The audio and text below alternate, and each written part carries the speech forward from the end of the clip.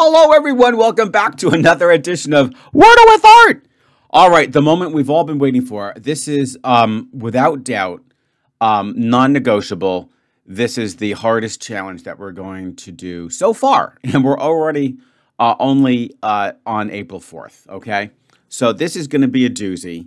Buckle your seatbelts, guys, because what is the goal for today? To try to get more yellow tiles than green tiles, okay? Now, I did this countless times for practice. I would say at least 100.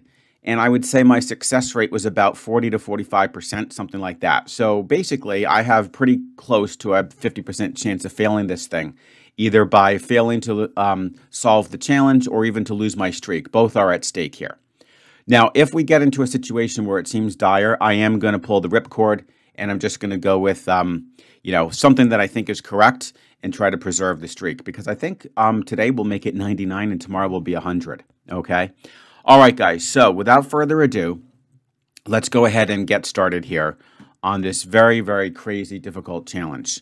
Now, my strategy is to actually start with slates. We don't run the risk of, oh, sweet, look at that, guys. We already have 2 yellows. This is fantastic. So my logic for the strategy was, obviously, we do not run the risk of getting a hole in one because slate was a previously used word. And then I was thinking, let's play off of my knowledge base from my algorithm of all the second word suggestions, because again, I feel like for a lot of these strategies, the key is to try to know as soon as possible what the solution is, and then you can kind of, play around with it and start to shuffle the letters around to get lots of yellows, all right? Now, in this particular case, we would go with, let me think about this. Okay, I think it's taint. Yeah, it would be taint is the one that we go with. Now, here's the deal. This is extremely risky, okay, because taint has not been used. It could be the answer. It would be hilarious to get. I would be really pissed off if I got this in 2, okay, because obviously I would have completely failed the challenge because I will get 5 greens and then the 2 yellows. But I'm willing to take that risk because the chances of getting it are like, I wouldn't be like, too terrible. I don't know. But it's going to really help me, place these letters and then track down what the word is and then hopefully waste a few rows to just fool around with them to get lots of yellow. So we will go with taint. Okay, thank God. Oh, right. Excellent. And look at this, guys. We have 4 yellows and a green. All right. So now I'm going to have to start thinking about what this word could be. We've got 3 of the 5 letters, which is great. And, this is not bad at all because we obviously are going to have to, we know where the T goes. Well, yes, we do. Look, guys, we know where the T goes. This is fantastic. It looks like this. In fact, I think we can safely say that the I will go here. So our word looks like this. Oh, this is great. So now what I'm going to do, my next strategy is to play off of this structure and get at least another letter, but not put it in what I think the correct location would be to confirm what the answer would be, and then do some sort of unscramble. All right, now first off, here's a couple words that come to mind. It could be patio. Okay, patio would be good. It could be ratio. All right, so we need to work with the P, the R, and the O. And what else? Patio and ratio,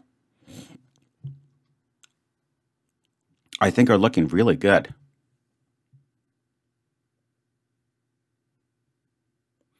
Yeah. I'm really liking patio and ratio. So let's think about this. We could do patio and ratio. Okay. Now this would be kind of cute. Oh shoot, but the thing is, if it is patio, I don't want that P to be green.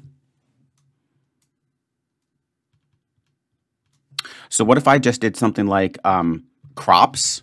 Whoops, crops. Okay. So let's think about this.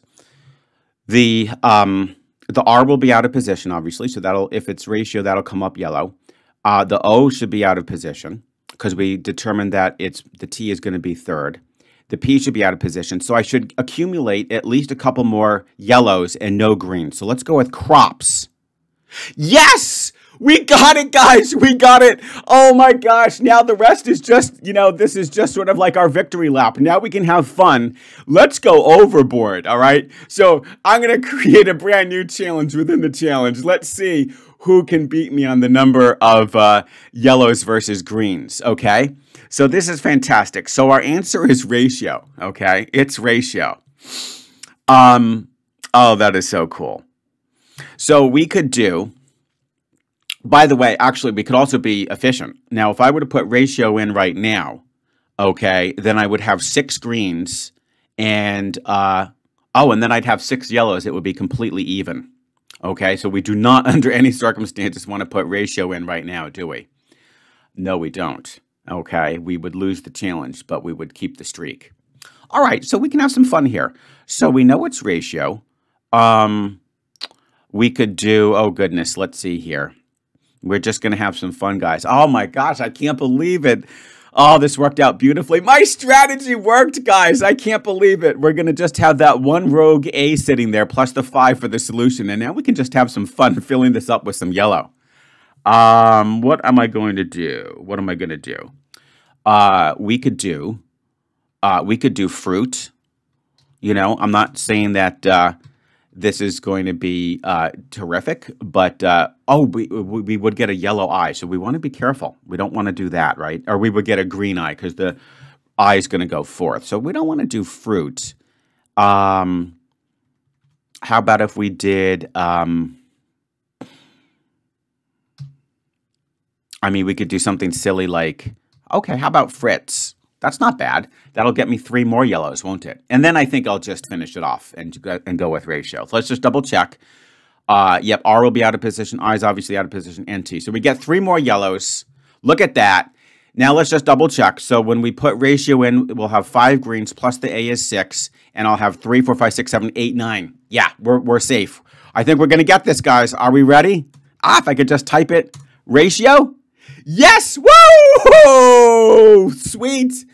And pretty time efficient. And look at this, guys. We preserve our streak. Tomorrow, hopefully, if all goes well. Oh, by the way, stick around. I'm about to announce tomorrow's challenge. It's going to be probably, I would say, roughly at the same level of this.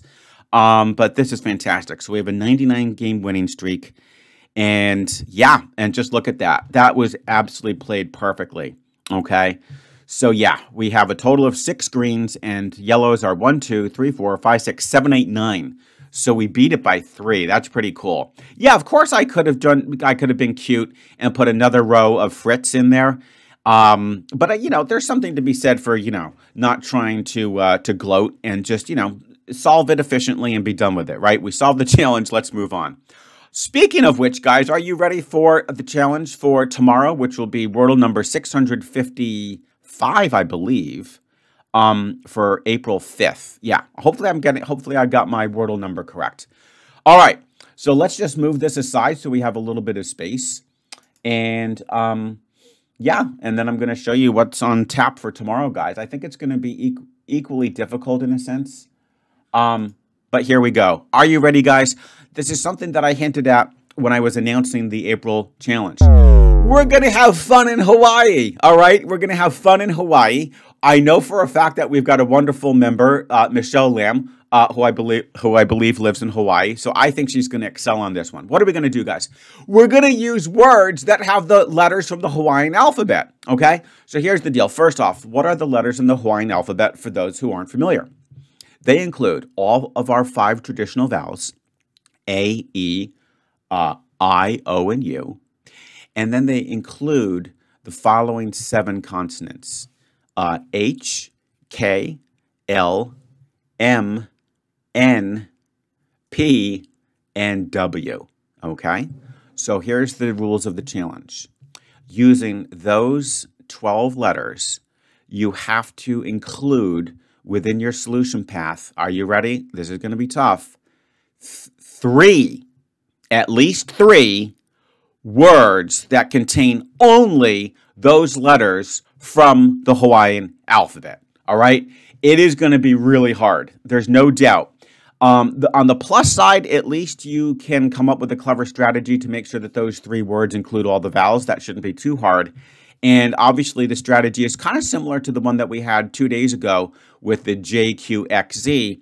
You want to try to come up with an efficient way to get those 3 words down, and then hope that that gives you enough information to solve it with only 3 guesses left. Okay, and of course, it is possible that you could get it. Now, one little side note, I guess, to the rule, and that is if one of your guesses happens to be the answer, but you did not do all 3. So let's just say by luck, I'll give an example.